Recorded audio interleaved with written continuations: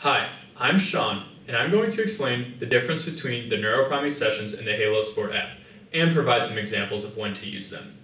Your motor cortex is responsible for all muscle control and movement within your body. Different parts of your motor cortex are responsible for different muscles. Each one of our Neuropriming Sessions is designed to target specific muscle groups. To select a Neuropriming Session, press the up arrow in the bottom left of the screen, and then select your desired Neuropriming Session. The bars will indicate which primers need to be installed.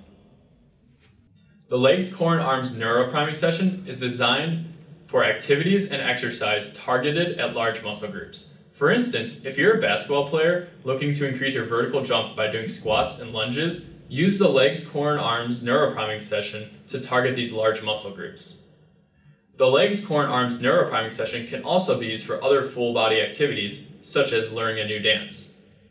As a reminder, 3 primers are needed for this Neuropriming Session. Use the Hands and Fingers Neuropriming Session when you are working on fine motor skills, such as dribbling and ball handling skills for basketball. There is 1 session for right hand emphasis and 1 session for left hand emphasis. Each have a positive effect on both hands, but a greater effect on the targeted hand. You can also use the Hands and Fingers session for non-sports activities like practicing the piano or the guitar, since these activities are also focused on fine motor skills. As a reminder, 2 primers are needed for this session. To stay up to date on the latest Neuropriming Sessions and everything Halo, sign up for our newsletter at haloneuro.com. For more information, visit us at support.haloneuro.com or send an email to support@haloneuro.com.